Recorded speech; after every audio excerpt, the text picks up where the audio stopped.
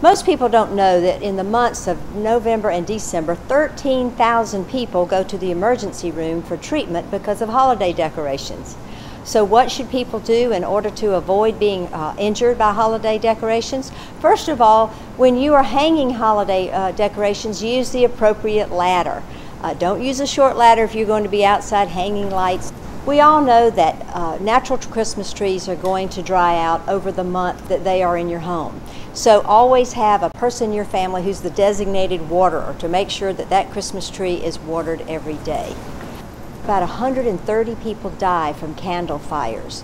Candles should always be kept away from draperies, from furniture, from children, from decorations, because those candles can ignite and cause a terrible tragedy for you and your family.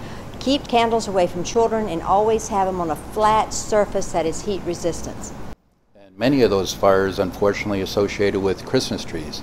So as much as this should be the most joyous time of the year, it's also one of the most dangerous times of the year unless you exercise proper safety precautions. That includes making sure your Christmas tree is well watered, making sure you dispose of the tree when it dries out, making certain that your family understands what to do in the event of a fire or in the event of a safety issue in the home. If you do all these things, you're going to have a merry and bright holiday season and you won't have any injuries to your family.